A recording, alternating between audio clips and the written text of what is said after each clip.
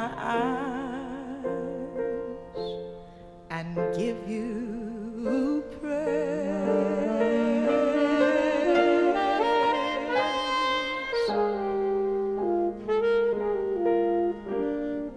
Your love sent from above has changed my nights into 1,000 rainbows. For through your love I found more strength than I've ever known.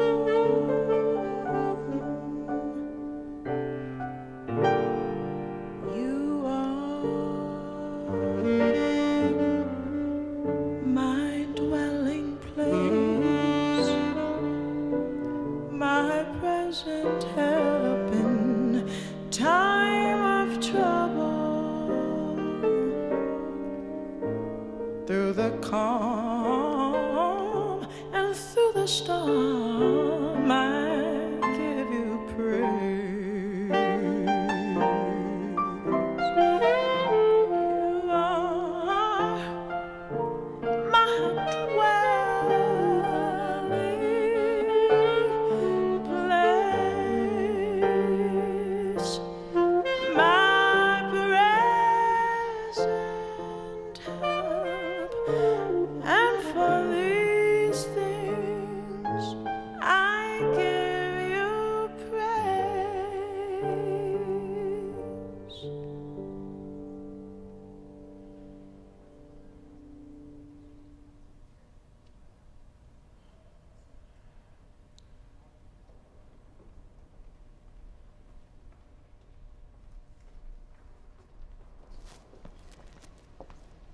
Good morning.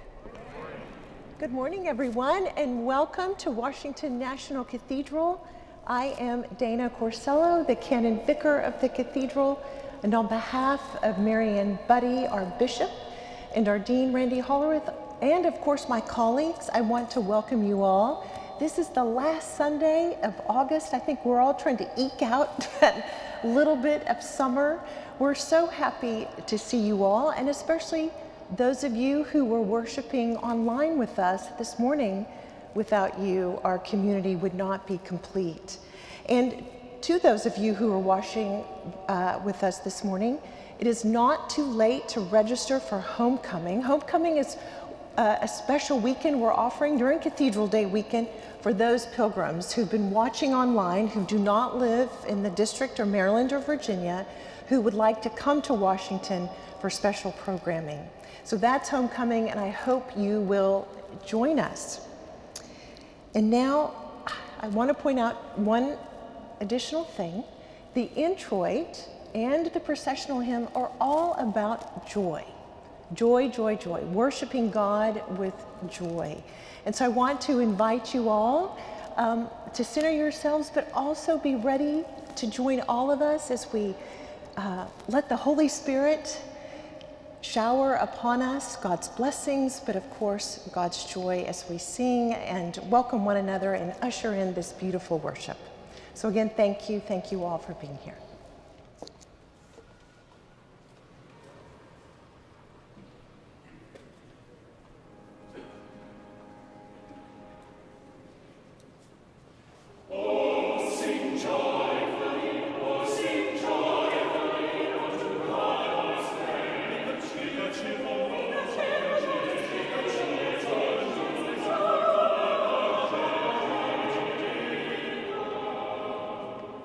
Sing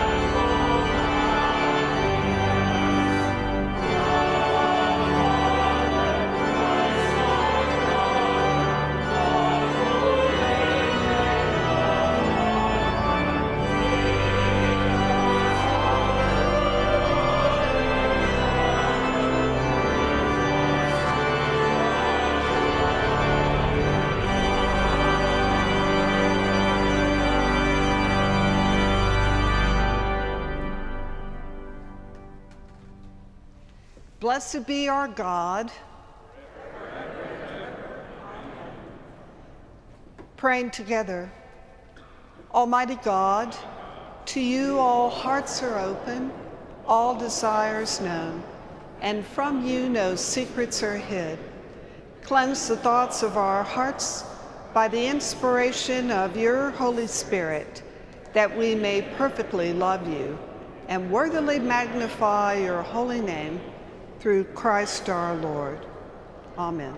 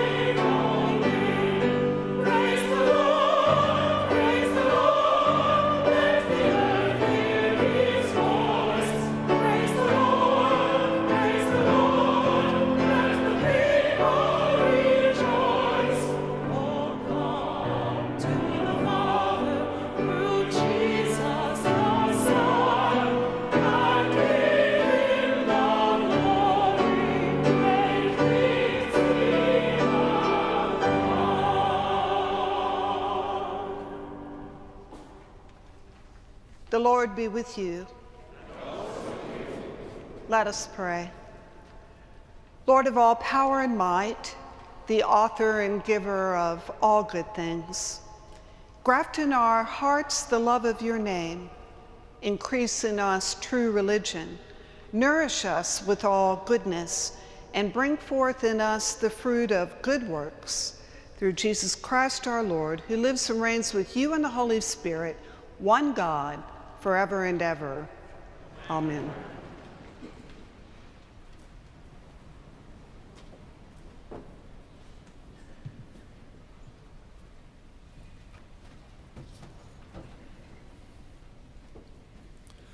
A reading from the book of Sirach. The beginning of human pride is to forsake the Lord. The heart has withdrawn from its maker. For the beginning of pride is sin, and the one who clings to it pours out abominations. Therefore, the Lord brings upon them unheard of calamities and destroys them completely. The Lord overthrows the thrones of rulers and enthrones the lowly in their place. The Lord plucks up the roots of the nations and plants the humble in their place. The Lord lays waste the lands of the nations and destroys them to the foundations of the earth. He removes some of them and destroys them, and erases the memory of them from the earth. Pride was not created for human beings, or violent anger for those born of women. The word of the Lord.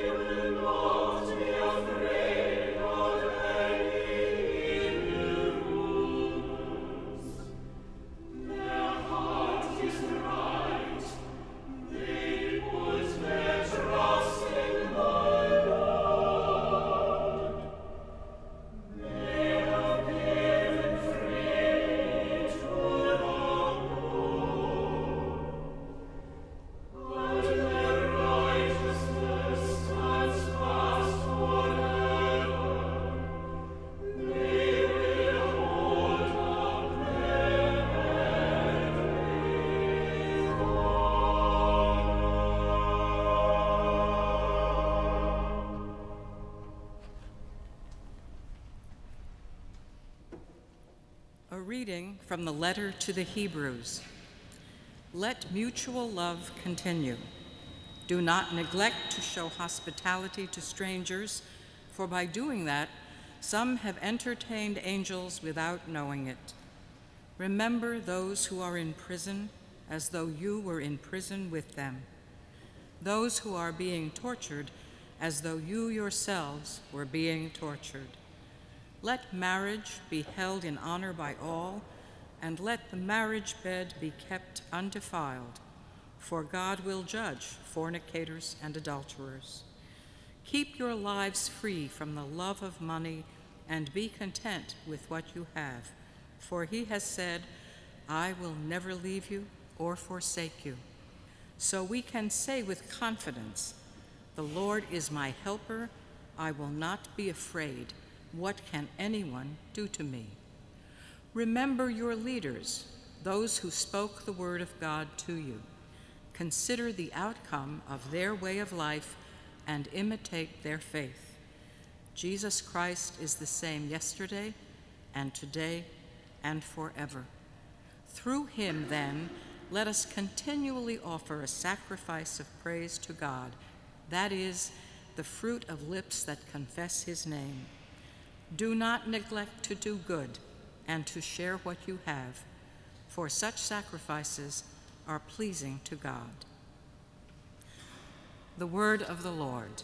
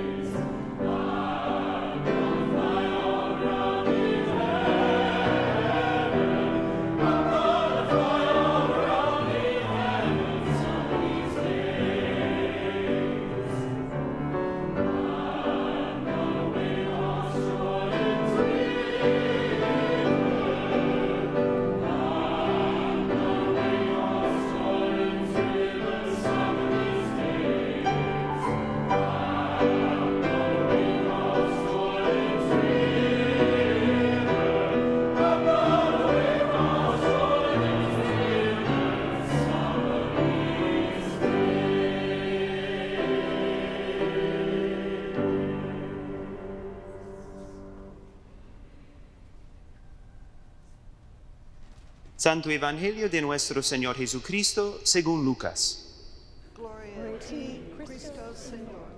Sucedió que un sábado Jesús fue a comer a casa de un jefe fariseo, y otros fariseos lo estaban espiando. Al ver Jesús cómo los invitados escogían los asientos de honor en la mesa, les dio este consejo. Cuando alguien te invite a un banquete de bodas, no te sientes en el lugar principal, pues puede llegar otro invitado más importante que tú. Y el que los invitó a los dos puede venir a decirte, dale tu lugar a este otro. Entonces tendrás que ir con vergüenza a ocupar el último asiento. Al contrario, cuando te inviten, siéntate en el último lugar, para que cuando venga el que te invitó, te diga, amigo, pásate a un lugar de más honor. Así recibirás honores delante de los que están sentados contigo a la mesa. porque el que a sí mismo se engrandece será humillado, y el que se humilla será engrandecido.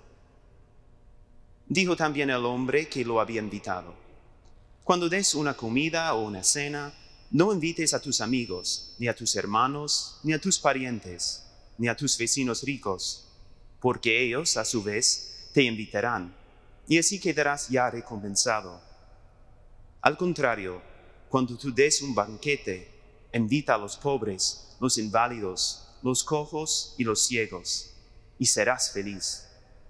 Pues ellos no te pueden pagar, pero tú tendrás tu recompensa el día en que los justos resucitan. On one occasion, when Jesus was going to the house of a leader of the Pharisees to eat a meal on the Sabbath, they were watching him closely. When he noticed how guests chose the places of honor, he told them a parable.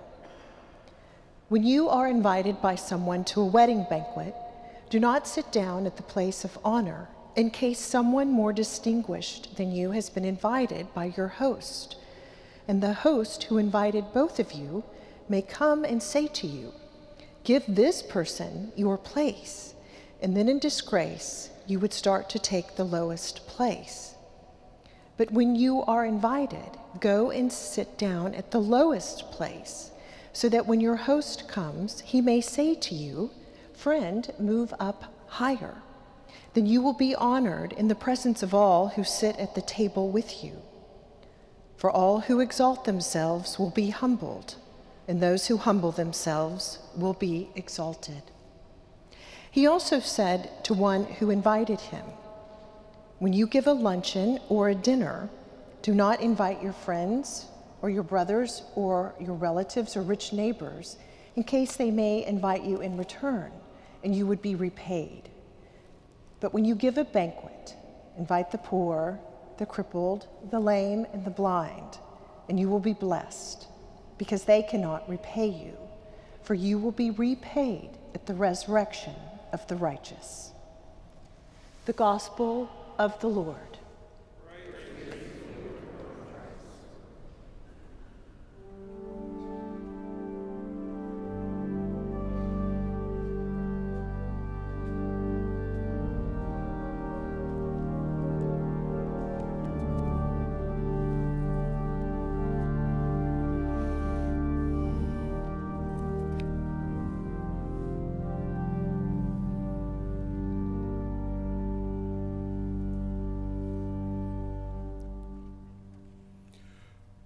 Won't you join me in a word of prayer?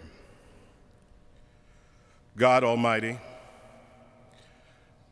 we come on this morning grateful for your love towards us, your presence with us. Once again, we ask that you would hold us, that you would unite us, but most of all, fill us for the places you are preparing to send us. This we ask in your wonderful name. Amen.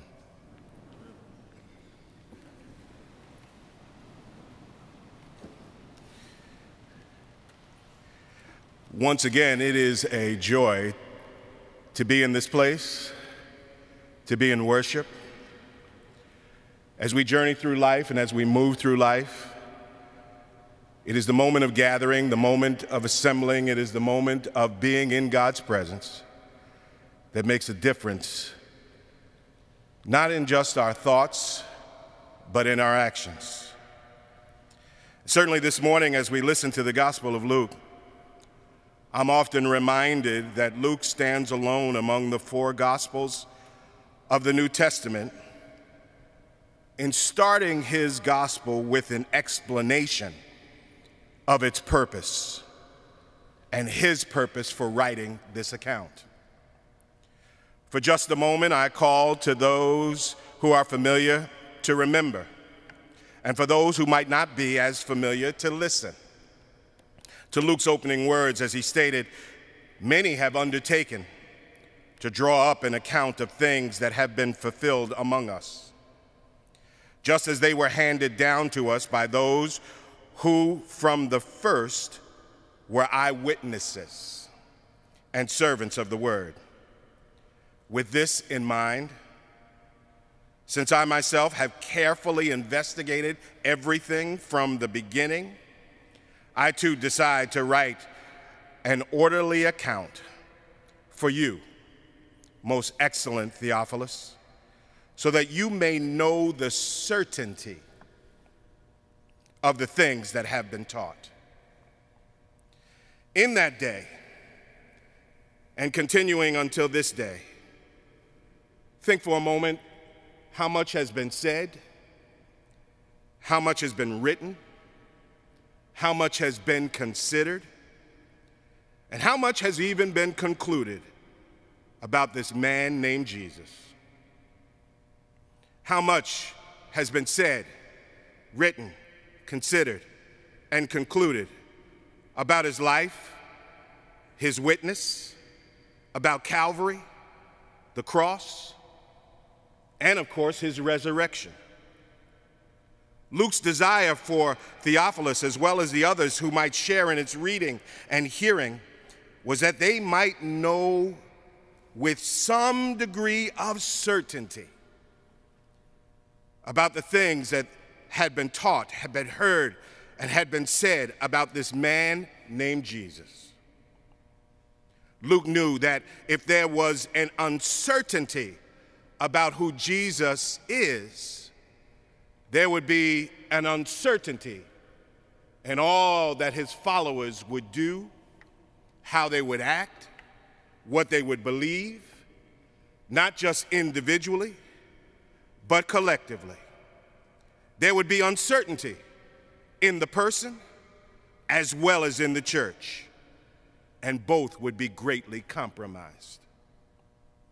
Today, the questioning, the examining, the speculating, the assessing, the investigating is still taking place as the life of Jesus is evaluated. But perhaps in this day, it's not just his life, as we see in this text, that's being evaluated. We've come evaluating his life. And as the text says, watching closely, but perhaps in this day, it is the life of his followers, the committed, the convicted, the self-declared disciples who are being examined day by day. There are many who are not just looking at the life of Christ, they're, let me make it plain, looking at us. Sooner or later, it is what we do that matters. It is what we do that will make the difference.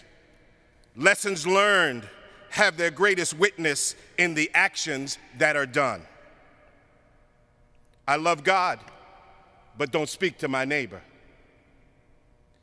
I want to be kind, but only to those who I know and familiar with. I want to help those who are needy, but only the ones who I think are deserving of it. Luke tells us in this 14th chapter of his gospel that on a particular Sabbath, Jesus went to eat in the house of a prominent Pharisee. He, being Jesus, was being watched carefully. When he went in the door, I can imagine that there were many who were watching him, talking about him, gazing at him. They had all their eyes on him. Those who had been invited and were in attendance were most likely watching him and perhaps listening to the conversations and the words shared from Jesus that are even not part of the record and beyond what Luke was capturing. But while they were watching him, what they failed to realize and what they failed to grasp was that Jesus was watching them. There are many of us who have our eyes on someone else, but this morning, perhaps what we need to be aware of is that he has his eyes on us, watching to see how we entered the door, watching to see how we treated our families, watching to see how we jockeyed or positioned for places perhaps when we came in here, how we spoke to not those who are familiar to us, but those who are strangers to us, those who may have been dressed differently from us, those who sounded or had an accent that was not familiar to us. Perhaps we were watching around us, but he's watching what's taking place inside of us. Troubling to think about for just a moment, because now we have to think about what we did when we walked in the door, which is a good thing. What we do when we're sitting next to someone who we may not know, behind someone who we have not yet met, in front of someone who we have not even turned around to say good morning to. We're watching him, but he's watching us. Jesus was listening to what they may have been saying, but he was more concerned about what they were doing. I can sound good in my reading, but can I be good in my living? I might be sound good in perhaps saying certain phrases that are familiar, but am I good into those and good to those who really need to know there's good in this world? While we are in this place, those who are online, those who will be watching at a later moment somewhere as you're traversing the highways and byways of life, what I want to remind us all is while we're waiting on God, examining the life of Christ and hoping to be filled and empowered with the Spirit, while we're sitting and moving, watching and waiting, we should never forget that what we do is being watched. Let me put it this way. Being a member of a family that was connected and routinely involved in church, I grew up in church. I spent a great amount of time at the church growing up. And I must say, I do not say that out of pain or problem or anything like that. I'm perhaps one of those that enjoyed going. One of those that enjoyed being in the company and in the community. And I don't say it with any kind of remorse, but with great appreciation for that Brooklyn community of faith I was part of. I will never forget sitting in the church office one day, sitting with my aunt, and God bless her, who is 98 years old this year. As I sat with her, as she was one of the church administrators in the office, on this hot and humid day during the summer, where the heat was filled the atmosphere, and the breeze was not so swift in its movement. We were sitting in the office and waiting for someone to show up. The pastor of the church was downstairs in the offices with us. He was in those operation offices as we waited, particularly for the air conditioning repairman to show up.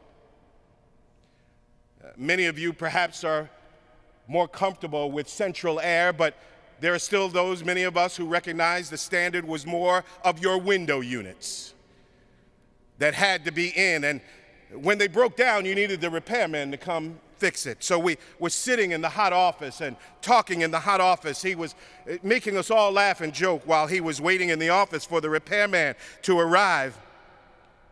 And here, the repairman arrived to restore and fix the malfunctioning window air conditioning unit, the unit that was not operating the way that it really needed to operate, the unit that here was not giving us the kind of atmosphere that we really wanted to get. And so everyone is focused on, of course, his repair.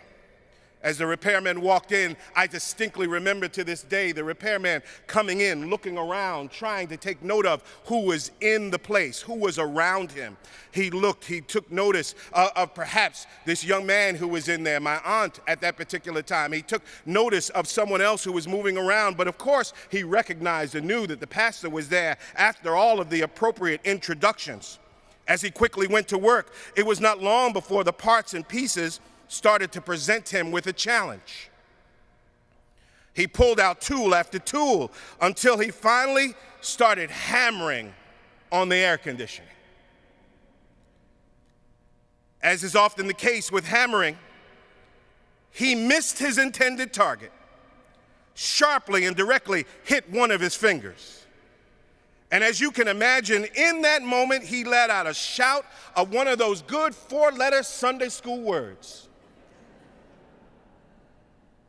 I would repeat it, but I can't in this moment.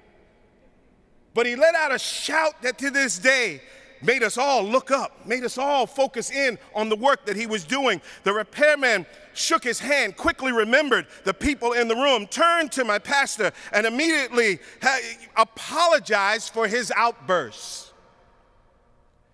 In that moment, I also will never forget my pastor's immediate response when he said, "Don't mind me.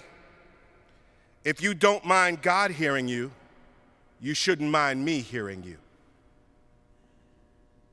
How many of us live in a day right now where we're more concerned about who's watching on social media than who's looking down from above? How many of us are more concerned with how we dress for the folk who we may meet in passing, but not the God who holds us in his hand? How many of us are more concerned about how we impress others rather than being good to others? It had not occurred to this repairman that while he was watching us in the office, that God was watching him. He was in church, in a regal place, but it had not filled his mind that God was looking down. We're in this place paying attention to stone, paying attention to windows, looking at strangers, familiar faces, but are we yet reminded that God is watching us? Luke shares with us how Jesus saw them rushing for prominent seats, only to be called out as Jesus shared the parable with them. Their humility, their hospitality, and might I add, their honesty and sincerity was being exposed. Luke reminds us of this fact as Jesus speaks to the Pharisee that invited him and told him to look at how you have invited your friends. You invited your brothers, your sisters, your relatives, your rich neighbors, so that they may invite you back, so that you will be repaid in some manner. Jesus told him plainly, but when you give a banquet, Jesus told him you need to invite the poor, the crippled, the lame, and then you will be blessed. The religious leader's invitation was guided by what he could get, not by what he could give. This leader was more concerned with being transactional rather than relational. What he and his guests were doing was vital to the claims that were being made in that day, the witness that was needed and the lives that would be touched, the homes that would be in need of hope, that were in need of help as well as transformation. In these days, we must ask ourselves, when did caring for the poor, caring for the needy, caring for the crippled, caring for the lame, caring for the hungry, caring for the sick, helping the stranger, become actions that were seen as lesser and minor priorities for those who claim to be disciples? When did it become budgetary discussions of who to help first? We have this opportunity and every day to follow Christ. We have this moment not just to be hearers, but to be doers. When everyone is talking about blessings, looking for a blessing, we should seek first to be a blessing to those who are struggling the most. All of our talk about God's love is an empty mouthing of words, unless that strange and incomprehensible love of God, which was in actuality in Christ Jesus, becomes actuality in us and in our relations with those whom we have to work with, live with, day by day. In just a few moments, we'll be invited to the table. In just a few moments, we'll gather around, not so that we can be impressive to each other, but we've been invited because we're the ones who are needy. We're the ones who in some ways are broken. We're the ones who need to be invited, to be welcomed. We're the ones who have to love each other, maybe even more than we've loved ourselves. We're the ones that have to get beyond here the economic subjugation of others, the racism between each other. We're the ones that are in need of help, but he's inviting us to his table. And maybe we ought not think too much of ourselves, but to count ourselves as the needy, the broken, the hurting, and invite others to join us in every day beyond this day. I'm thankful for the good news that God is watching us. I didn't say it so it would disturb us in the wrong way, but disturb us and comfort us at the same time. He's watching us. He's looking down on us. He's present with us. And while what we do will always not be perfect, we can do better than what we've done. While what we're doing is not always exactly as it should be, we can strive to do better than what we have done. I'm thankful for his grace and his mercy. I'm thankful for his love and his joy. I'm thankful for his forgiveness and his welcome. I'm thankful that he's looking down and watching those who are most in need. I'm thankful and reminded when I think about those days of growing up, how we always found our hope when I would hear in the midst of a struggling moment, why should I feel discouraged? Why should the shadows come? Why should my heart feel lonely and long for heaven and home? When Jesus is my portion, my constant friend is he. That great songwriter said, his eye is on the sparrow, and I know he watches me. I sing because I'm happy. I sing because I'm free. His eye is on the sparrow. And one thing I know he watches me. Amen.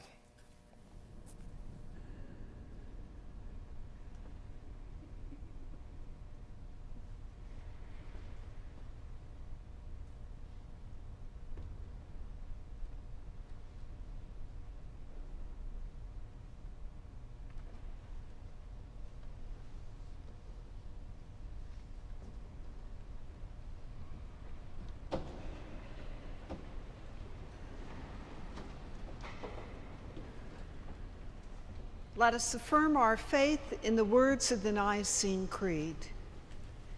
We believe in one God, the Father, the Almighty, maker of heaven and earth, of all that is seen and unseen. We believe in one Lord, Jesus Christ, the only Son of God, eternally begotten of the Father, God from God, light from light, true God from true God, begotten, not made, of one being with the Father. Through him all things were made.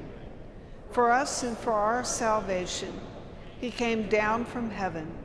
By the power of the Holy Spirit, he became incarnate from the Virgin Mary and was made man.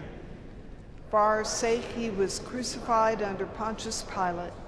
He suffered death and was buried. On the third day, he rose again. In accordance with the Scriptures, he ascended into heaven and is seated at the right hand of the Father. He will come again in glory to judge the living and the dead, and his kingdom will have no end. We believe in the Holy Spirit, the Lord, the giver of life, who proceeds from the Father and the Son. With the Father and the Son, he is worshiped and glorified. He has spoken through the prophets. We believe in one holy, Catholic, and Apostolic Church. We acknowledge one baptism for the forgiveness of sins. We look for the resurrection of the dead and the life of the world to come. Amen. Creator God, you call us to love and serve you with body, mind, and spirit through loving our sisters, brothers, and siblings. Open our hearts in compassion and receive these petitions on behalf of the Church, the world, and all those in need.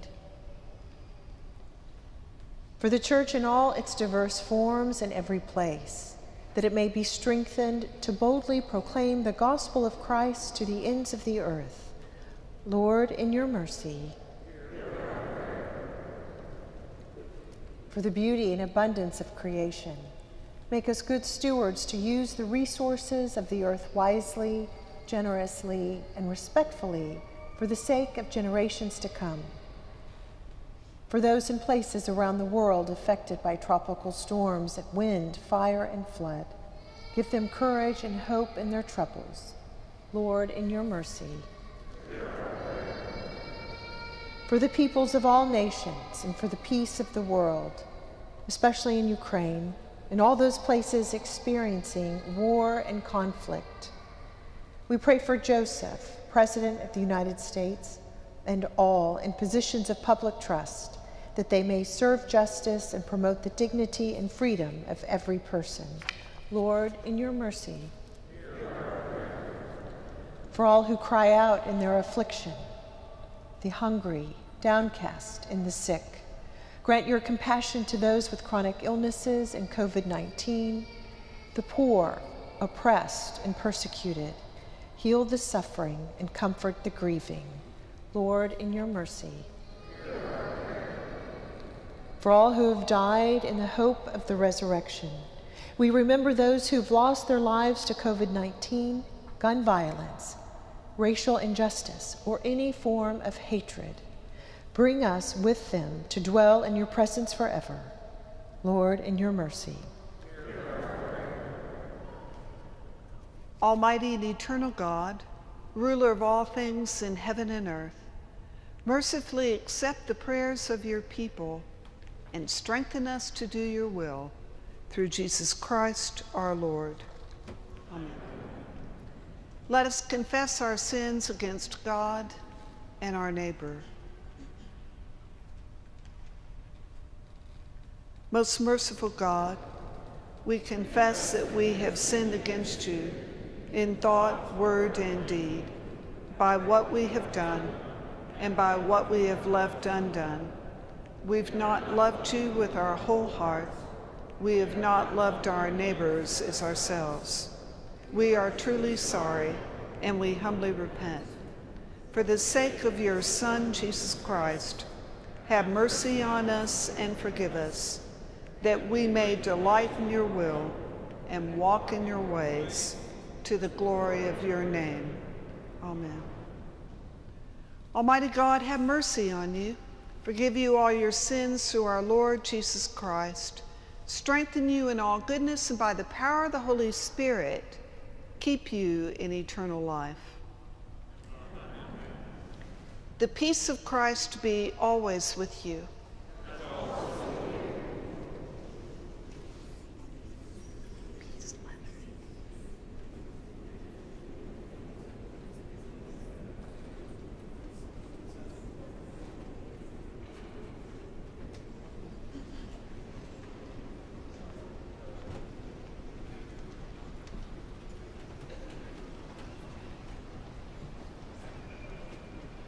Once again, greetings to all of you. I'm Jan Cope, the provost of the cathedral, and we're so delighted that you are with us in worship today. And we know that you come from many places. How many of you are visiting us today at the cathedral? Wonderful. It's great to have you with us.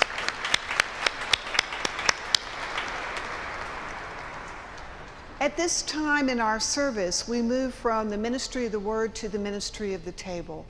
And this is God's table. And as such, all are welcome.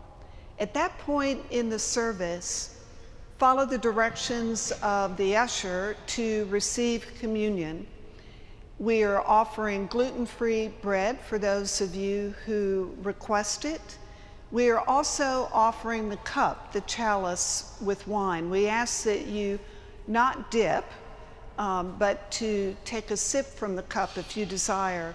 And if you'd prefer not to receive the cup, that's totally fine. And if you'd prefer not to receive communion, that's also totally fine. But we hope that you will come forward when others do, so that we might offer you a prayer and a blessing. Every time we gather in a house of God, we have the opportunity to reflect on the myriad ways in which God showers blessings on us day by day and week by week. And as we reflect on those blessings, we have the opportunity to give back out of thanksgiving for all that God has done for us. And we invite you, if you are able to partner with this cathedral, as we seek to reach out to a hurting city and nation in the world. We thank those of you online who've been so generous with us the past few years, and if you are able to partner with us, we thank you in advance for that as well. But first and foremost, please support your own local worshiping community of faith. And now walk in love as Christ loved us and gave himself for us an offering and sacrifice to God.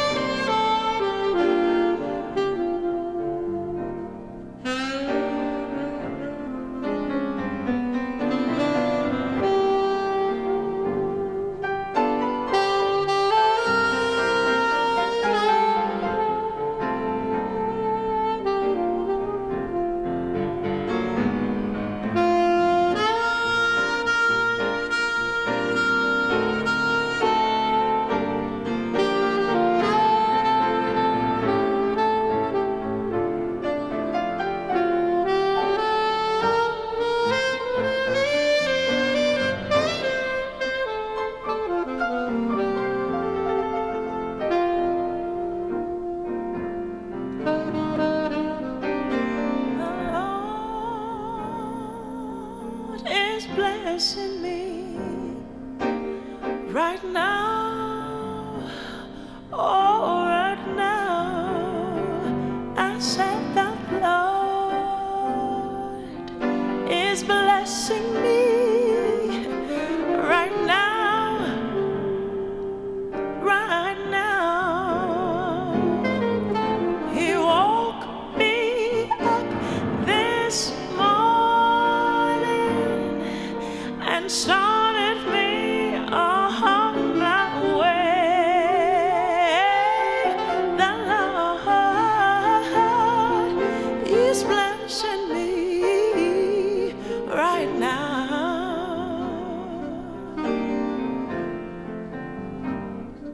Oh, the Lord is blessing me right now, right now. Oh, the Lord is blessing me right now, right now. He woke me up this morning, and He started me on my way. So the Lord is blessing me right now.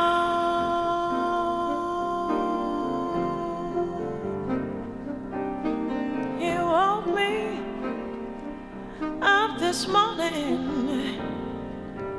I was clothed in my right mind.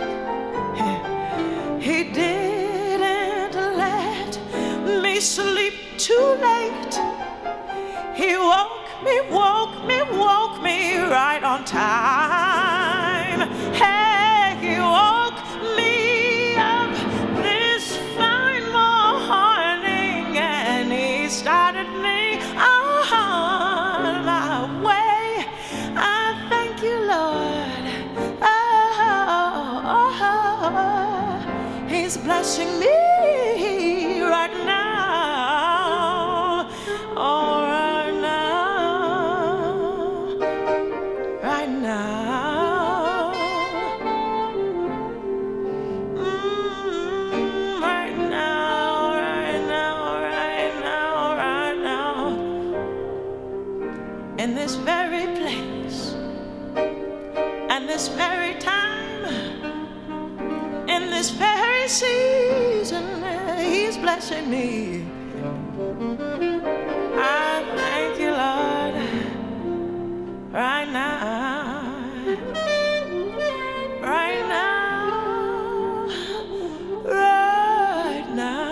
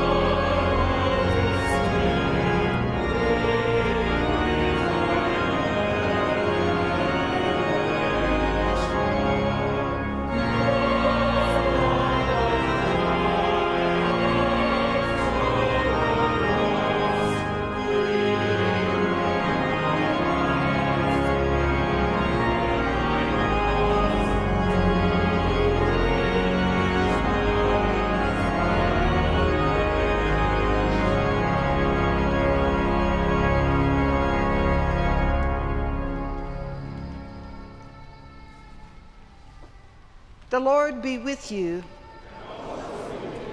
Lift up your hearts. Let us give thanks to the Lord our God. God of all power, ruler of the universe, you are worthy of glory and praise. At your command, all things came to be. The vast expanse of interstellar space, galaxies, suns, the planets and their courses, and this fragile earth, our island home.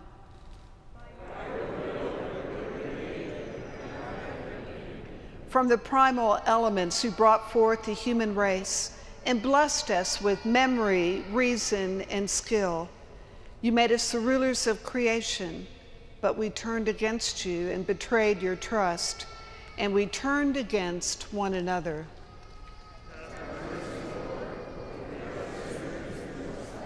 Again and again you called us to return. Through prophets and sages you revealed your righteous law. And in the fullness of time, you sent your only Son, born of a woman, to fulfill your law, to open for us the way of freedom and peace.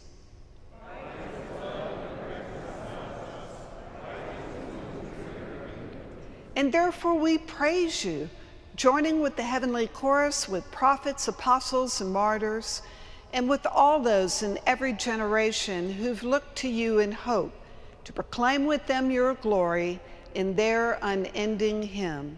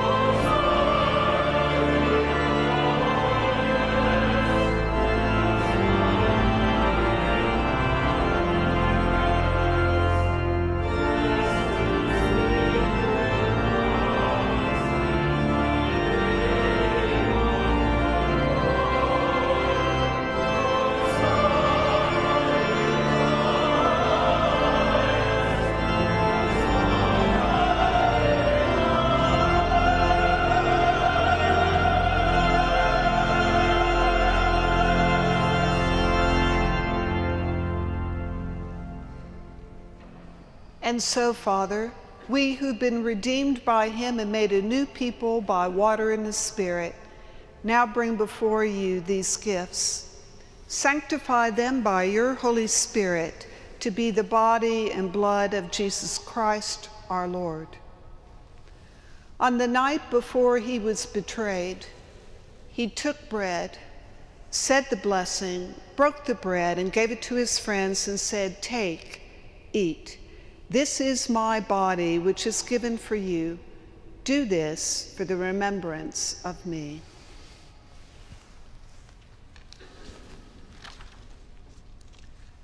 After supper, he took the cup of wine, gave thanks, and said, "Drink this, all of you. This is my blood of the new covenant, which is shed for you and for many for the forgiveness of sins. Whenever you drink it, do this for the remembrance of me."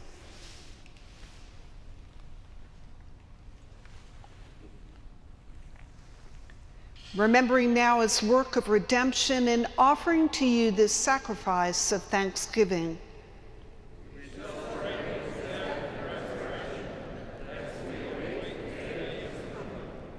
Lord God of our fathers and mothers, God of Abraham, Isaac, Jacob, Hagar, Sarah, Rebecca, Leah, and Rachel, God and Father of our Lord Jesus Christ, open our eyes to see your hand at work in the world about us.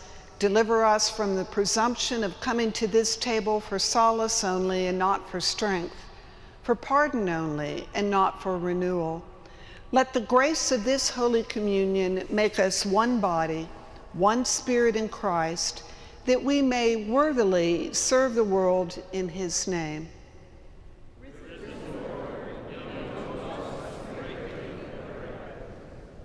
Accept these prayers and praises, Father, through Jesus Christ, our great high priest, to whom with you and the Holy Spirit your church gives honor, glory, and worship from generation to generation.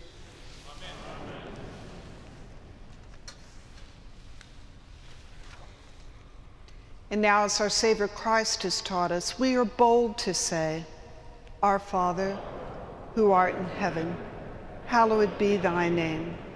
Thy kingdom come, thy will be done, on earth as it is in heaven. Give us this day our daily bread, and forgive us our trespasses, as we forgive those who trespass against us. And lead us not into temptation, but deliver us from evil. For thine is the kingdom, and the power, and the glory, forever and ever. Amen.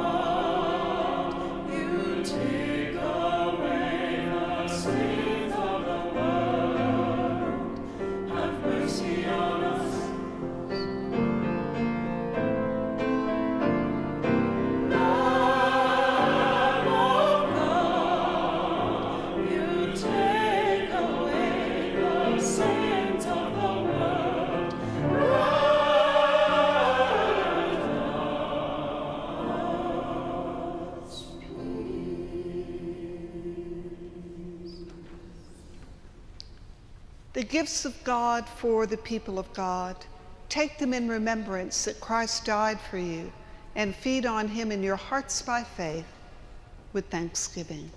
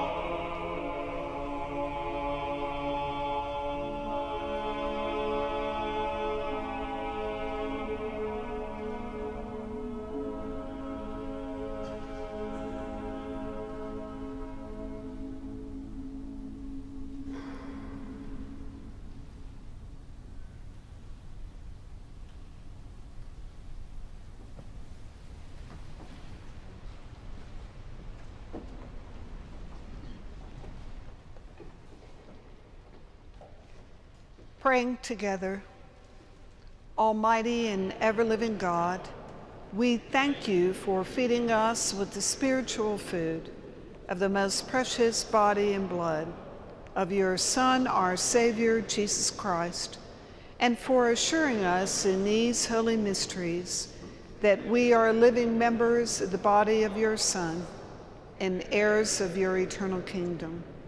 And now, Father, send us out to do the work you have given us to do, to love and serve you as faithful witnesses of Christ our Lord. To him, to you, and to the Holy Spirit be honor and glory, now and forever. Amen. Life is short, and we don't have much time to gladden the hearts of those who journey with us. So be swift to love and make haste to be kind. And the blessing of God Almighty, the Father, the Son, and the Holy Spirit be upon you this day and remain with you always. Amen.